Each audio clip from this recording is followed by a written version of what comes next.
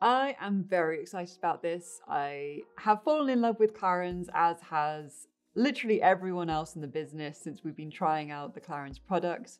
I've never tried a Clarins primer before, so I'm very, very intrigued to see what's going to happen and if it's going to work. I've particularly gone for the mattifying primer because, as previously stated in other videos, I do get very oily skin, unfortunately. So I really need something that's going to be able to mattify that and take down the oil, because I can just feel it coming in the afternoon and it's just like, oh, not nice. Because of the oiliness, my makeup does also tend to droop a bit, particularly on my eyelids. I get a lot of the product rolling up and just kind of generally disappearing. So I'm hoping that that's going to be able to help with that. This also blurs pores as well, which I'm really interested about. I've never tried anything pore blurring before, so I'm really curious to see how that's going to work. Ooh, interesting. So it comes out with this kind of peachy creamy color.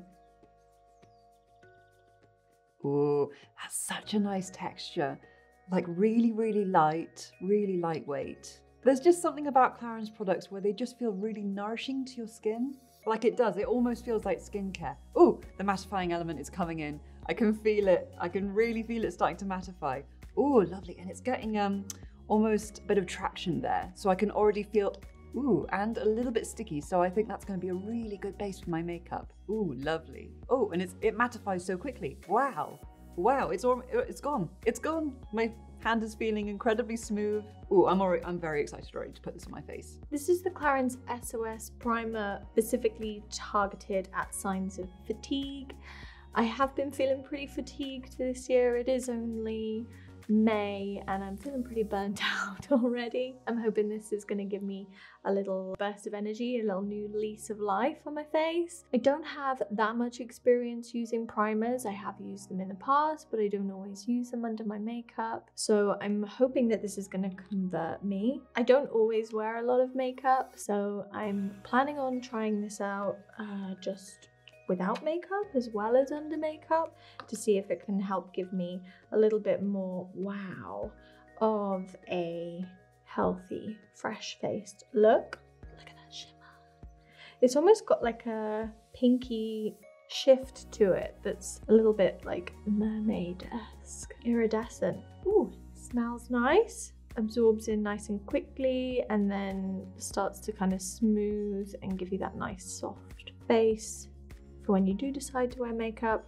But yeah, I'm thinking that like this is probably just going to help me out on days when I'm not going to wear makeup too. So when you put this on, you can almost basically instantly see that there's more of a glow, giving you that sort of lit from within look. So I can already see that that's going to help me counteract that sort of like dullness that I've been experiencing. Probably be quite nice for highlighting under my eyes as well, to give them like a bit of a boost. I get quite a lot of redness on my skin. I tried a couple of different primers, so I thought when this came out, I was like, oh, I really want to try it because I think it will be great for summer, especially using it on the foundation. And I'm gonna try it as a light moisturizer as well, just to see if that can reduce the redness anyway. So it's really nice and green. It's a very light green. It feels very light on the skin. I think it will be nice hydrating. It will be nice and simple to wear. And it's also disappeared on the skin, so that'll be perfect. We'll definitely try to wear it without anything, but we'll see how it goes when I put the foundation on it, so that will be interesting to see. I picked this one. I was really excited to try it because it's going to blur imperfections and uneven skin tone, which I do have. So hopefully if I use this primer before my other creams or foundations, I'll just have a really nice, more even coverage. Ooh, very peach.